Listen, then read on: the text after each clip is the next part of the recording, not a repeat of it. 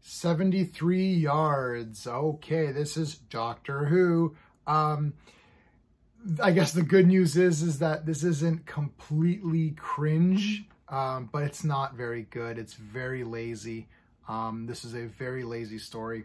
Let's talk about it using my space system. So story, pacing, artistry, characters, enjoyment. Each category gets a score between 0 and 2, 2 being the best you can get in any category.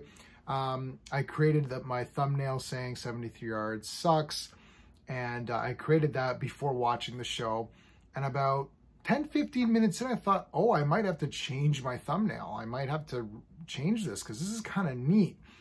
They land on this planet, everything looks really nice on this coastline, on the cliff there.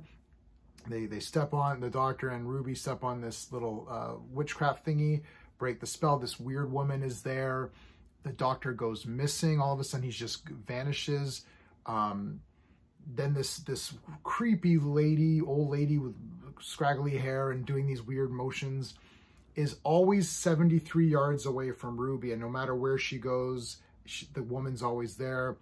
And I was thinking, oh yeah, like this is like pretty cool. Like, yeah, this is awesome. Reminded me a bit of It Follows, which I thought was really good.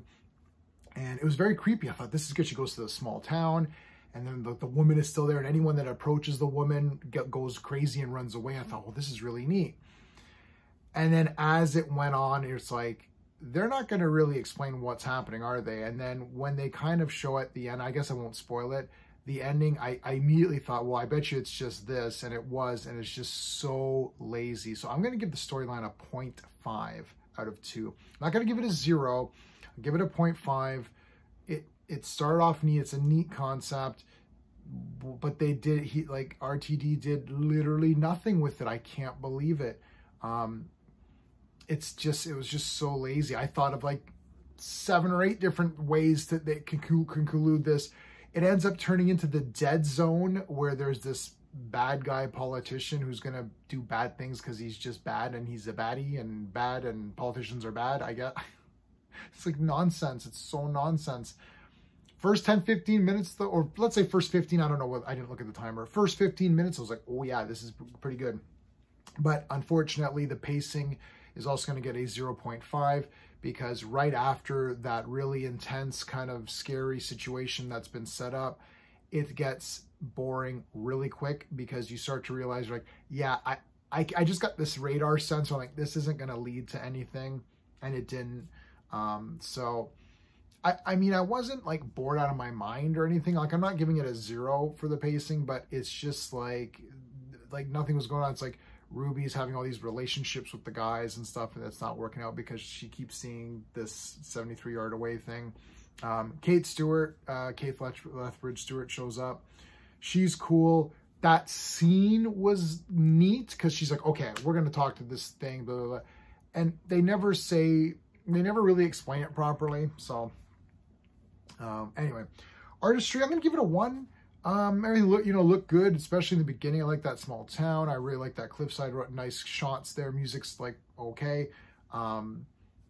Everything was fine. They went slowly into the future as Millie aged. They didn't age her too, like they switched actors at one point to where she got too old. They switched actors. I thought they would do the old age makeup, but they didn't do that. But yeah, like, I mean, it looks fine. So, you know, I can't really fault it. The characters, I was toying with this. The Doctor's not in this episode, so already we're in a positive. He doesn't cry. He doesn't run away. They just eliminated him. So I was like, well, at least he's not in this. So there's that. I like Ruby. I did feel for her. I'll give it a 1. I'll give it a 1 for the characters. She was okay. I felt bad for her when her mom abandoned her and when Kate, didn't do it. I think she performed well. So I got nothing against her. Millie Gibson was fine in this. It was mostly just about her. I did like her, and I liked Kate a lot. I thought the creepy old lady thing was kind of neat too. Even with the Doctor missing, I still really can't give it more than 1 point, because I kind of didn't like anyone else. Like there's the townspeople that are just being goofs just to be goofs. They did this thing with the phone where she's like, oh, I'll pay with my phone. They're like, what's that? As though they don't know what it is. and they're like making fun of her, like, okay, well, you see that she's scared and like she's cold and you're just going to be dicks to her. Like, really? That's just bad. I don't know if that was RTD's experience in Wales and everyone's an ass or something. I have no idea. So, but enjoyment factor, I'll give it a 0.5, I guess. Like, you know, we're getting to the point here where last week's episode, which I actually thought was decent, I gave it much higher than I should have. I think I gave it like a 7, which I did get pushback on, and I agree with the pushback. That was way too high for that episode. It should have been like a 5, maybe a 6, you know.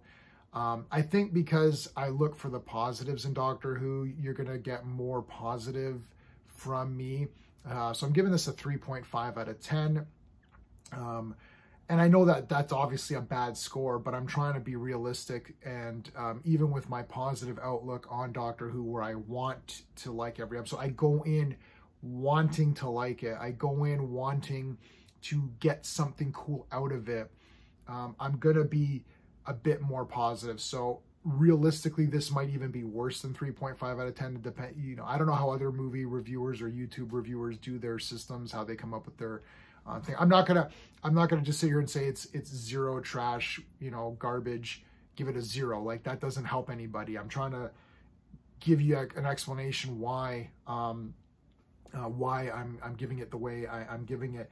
If you watch to the end of this video and you disagree with me, if you think this is awesome, write Supergirl in your comments, because I want to see if you watched all my points, because I think I did make a lot of good points on this one. So 3.5 out of 10.